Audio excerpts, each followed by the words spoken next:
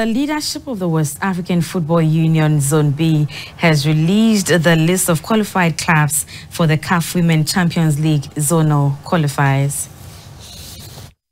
7 clubs from the 7 member states of the WAFU Zone B block are scheduled to lock horns in Abidjan from the 10th to the 23rd of August in a quest to qualify for the main CAF Women's Champions League.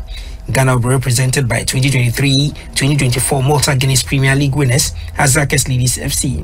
The other 6 participants include Edo Queens from Nigeria, Ainovi FC from Benin, FC Inter de Abidjan from Ivory Coast, AS Gan from Niger, ASCO FC from Togo, and AO Internationale du Burkina Faso.